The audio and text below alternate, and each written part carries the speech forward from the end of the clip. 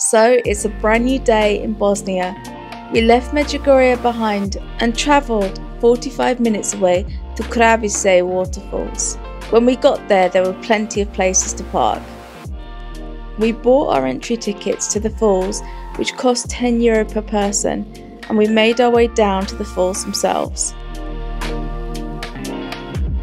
Once we made our way down, we crossed over the walkway to get a closer look at the falls. These waterfalls are one of the largest in Bosnia and are becoming more and more popular. The weather was perfect, so I had to go in for a swim. I'm in the water. It is icy cold. This is about as deep as it goes for me, and I'm 5'3". I waded into the water. How beautiful are these falls?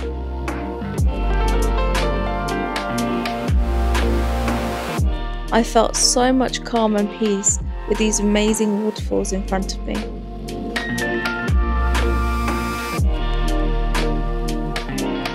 After I had a swim and enjoyed the refreshing water, it was Tig's turn, and bless him, he didn't last too long in that cold water before coming back out onto dry land.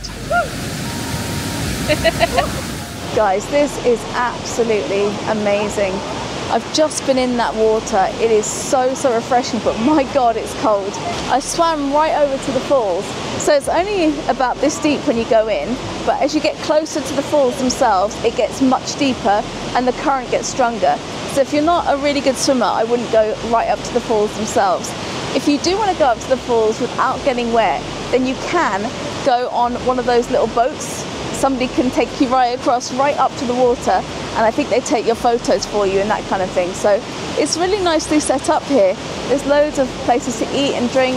We rented a parasol and 2 deck chairs. They were €3 per chair and €3 for the parasol as well. It's cash only here, no bank cards. So do bear that in mind when you're traveling. I noticed that so far in Bosnia that seems to be the case. This is such a beautiful place. Honestly, I can't rate it enough.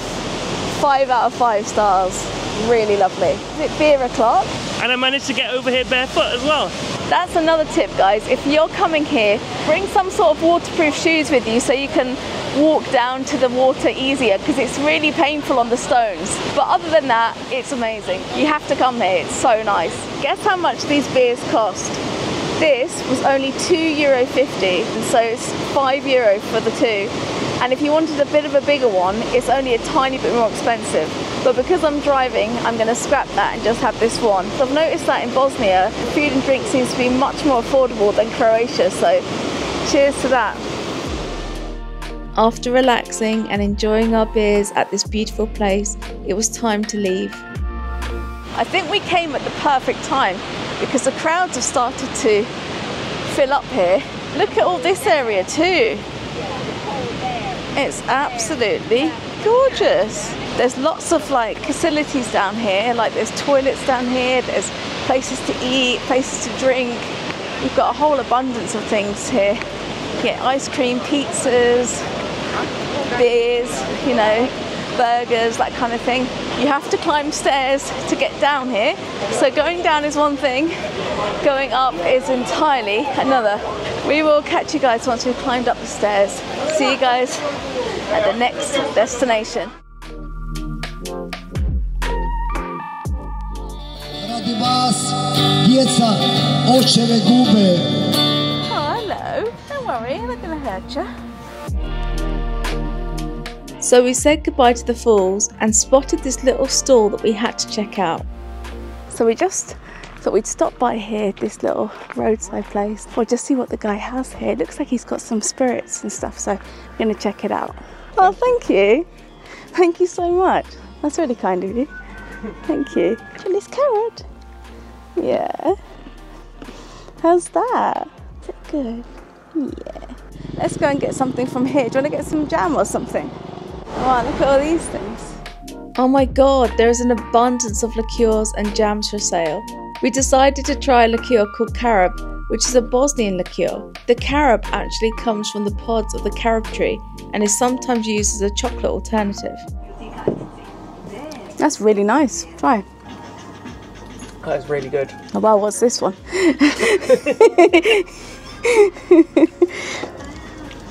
Honey and grape. A bit like mead, maybe. Ooh, oh my God. He's trying to put hairs on our chest here. Try. What's your name? Mario. Mario. Mario's trying to get us tipsy. Oh my God. And this? No, Oh, I have to guess. Oh, okay. Some berry. No, granite. Oh, is it? Oh, pomegranate. They're amazing. very, very good. That's very good. Which one do you think you could drink? I think out of the carob or the pomegranate. Mandarina. We'll try the one mandarin, yeah. And then we'll be like, whoa. Thank you. That was very nice as well, mandarin. It's very unique. It's very good. Okay, you get to be the decider which one. I think down to the pomegranate or the carob. The carob is very strong. As strong as it is, we decided to be brave and take a bottle with us. Right, let's get back on the road and make our way towards Mostar, stopping off at a really cool viewpoint. Guys, I think if you were to walk to the end of the world, this might be what it would look like. There are stations of the cross going all the way up this mountain, and they lead to this massive cross here in the middle of this road. Now apparently you can keep driving down here, so Google says, but I don't believe it for a second, nor does Tig, and it doesn't look like a road here, so we're going to walk the rest of the way. It's about 800 meters and we can get views of Mostar.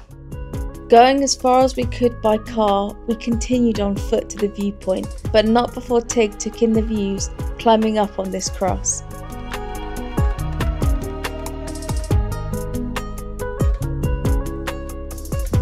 We're still in Bosnia, and Mostar is, I think, predominantly a Muslim city. The scenery is just unreal here. This is definitely a cool walk to do. You feel so rural along here. Oh my goodness. I feel like I would imagine like Hebron or somewhere like that, feeling like this. Wow. If this is a road, I wouldn't drive down here if you paid me. Bosnia is such a beautiful country, honest to God. It really is. I don't know if you guys can hear that, but the call to prayer is currently being sung over the valley. It's amazing.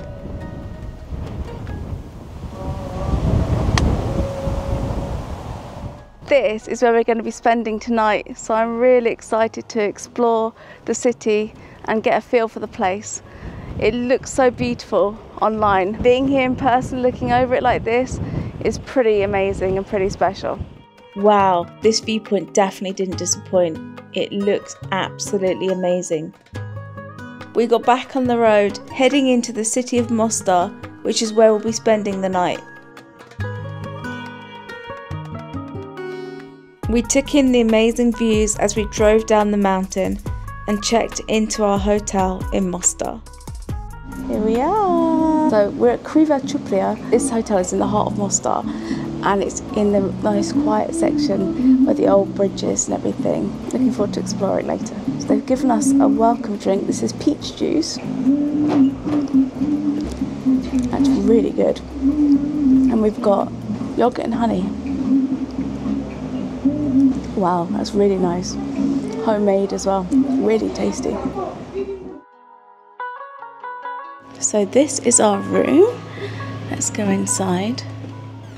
Got a nice bed there, and they upgraded us to give us the balcony. How kind is that? Wow. See what I mean? We are literally right where the old town is, in the heart of it all. This is really lovely. So we're going to freshen up and we're going to go and explore. Tell you what, all me and Tig have eaten today is a banana, so we are really hungry. So let's head out, crossing the old bridge.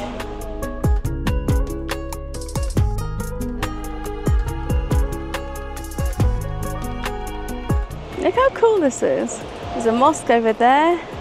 There's a mosque just there. Look at the ducks just doing their own thing down there.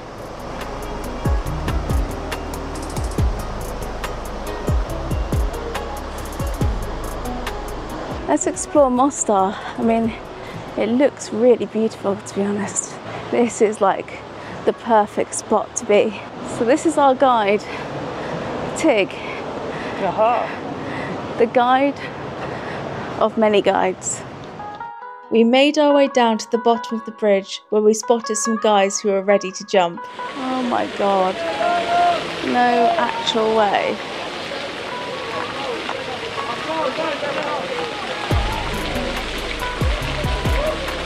Oh my god. Wow. That was... Ooh. Oh my god, that was so high and so cool to watch. This is a beautiful view and you can go and ride the boats up and down the river, but sadly they would only accept cash, so I'll have to come another time.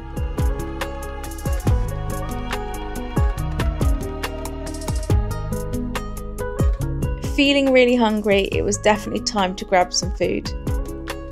We found a nice looking restaurant called Shadrvan, which serves traditional Bosnian food. So we have a Mostarsko privel. We have a Mostar bit, it looks like. So I'm gonna have some klepi.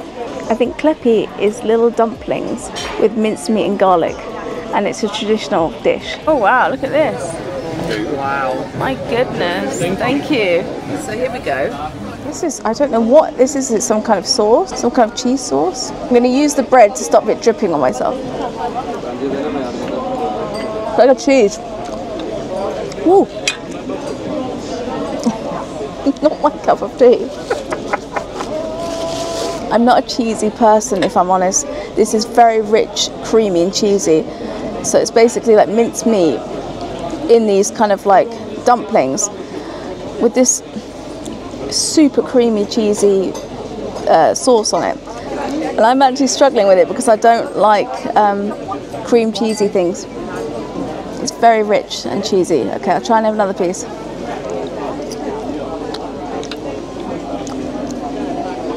No. So I'm going to go for the Bosnian cookie, which is mincemeat, eggs, onions, parsley, garlic and bread.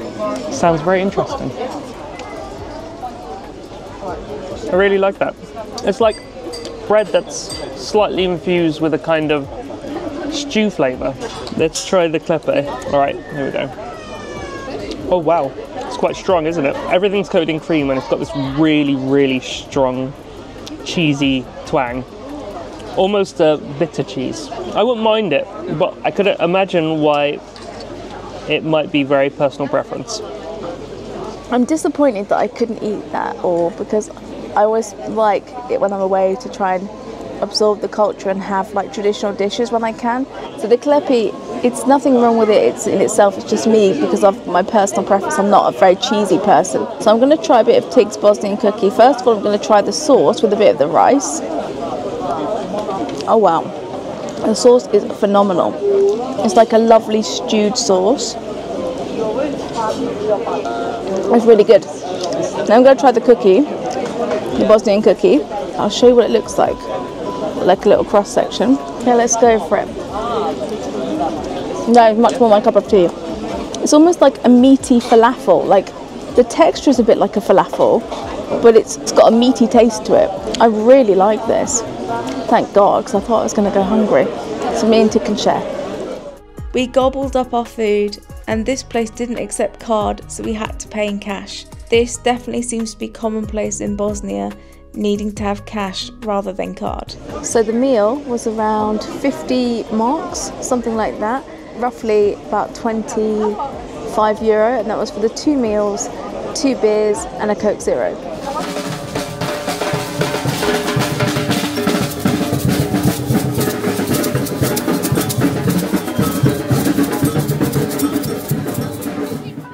After our food and the cool marching band, we decided to head back towards our hotel and grab some shisha.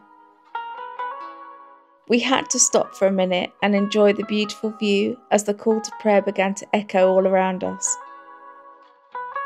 Oh, look how magical this looks at night. It's like a little fairy tale, isn't it?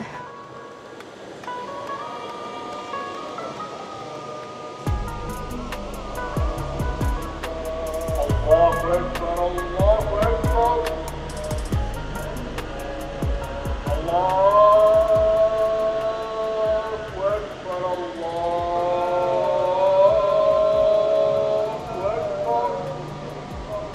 I love hearing the call to prayer. It's so nice.